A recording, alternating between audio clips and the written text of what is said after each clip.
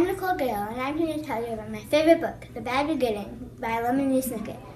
This book is about three siblings named Violet, Claus, and Sonny Balderware. They have to go live with Count Olaf. Count Olaf is very mean to them. Count Olaf wants their fortune, and they try to do everything to stop him.